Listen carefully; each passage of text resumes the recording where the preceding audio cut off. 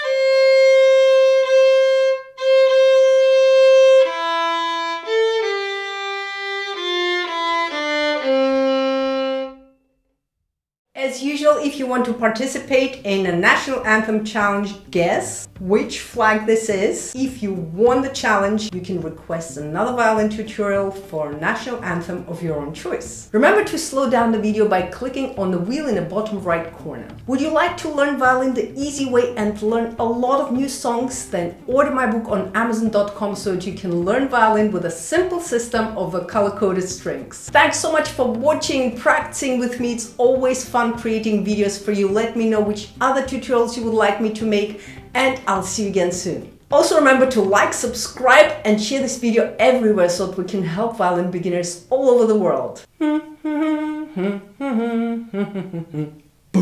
So smooth logo.